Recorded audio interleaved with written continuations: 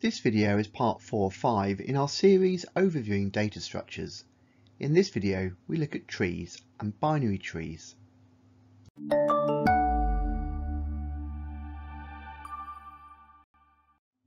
A tree is a fundamental data structure used in many areas of computer science.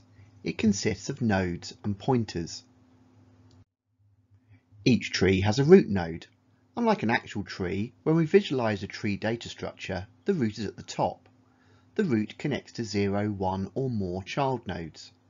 Nodes at the very bottom of the tree are called leaf nodes.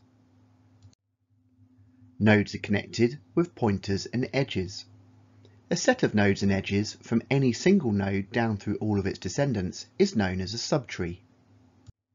Typical uses for rooted trees like this include storing and managing file and folder structures. Implementations of the A-star pathfinding algorithm. Storing and manipulating any form of hierarchical data that requires a parent node to have 0, 1 or more child nodes, for example, a family tree, or a corporate structure. Now, a binary tree is similar to a standard tree data structure consisting again of nodes and pointers.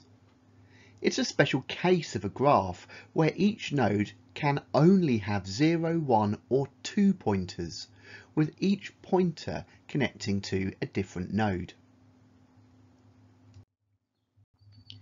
Since a binary tree is essentially a graph, nodes and pointers can also be described as vertices and edges.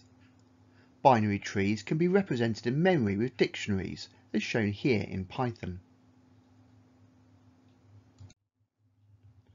Binary trees could be stored in static arrays. Notice how the left or right pointer in the various rows of this table are set to null if there's no child node. It's more common to see binary trees represented as objects, nodes with a left and right pointer. Again, the left and or right pointer is set to null if there's no child node. Binary trees have many uses in computer science. Database applications where efficient searching and sorting is required without moving items, which is slow. Wireless networking and router tables. Operating system scheduling processes. Huffman coding used for compression algorithms like JPEG and MP3. And cryptography, for example GMM trees. There's a number of operations you need to be familiar with on a binary tree, including adding, deleting, traversing and searching trees. And we look at these in more detail in our later video on trees.